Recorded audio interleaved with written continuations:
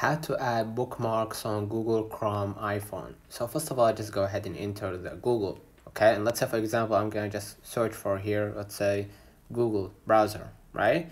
So after I go to the Google browser right here, let me just click on it. And as you can see, this is a website of Google, right?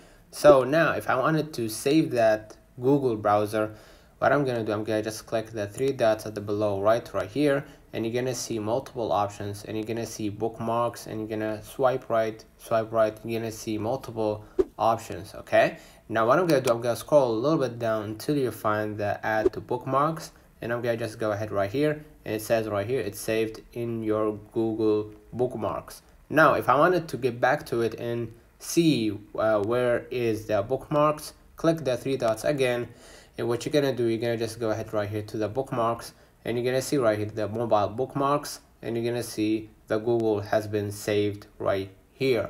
Let me know in the comments if this video helped you. Don't forget to like and subscribe, turn on the notification bell to receive every video we upload. Thank you for watching. See you in the next one.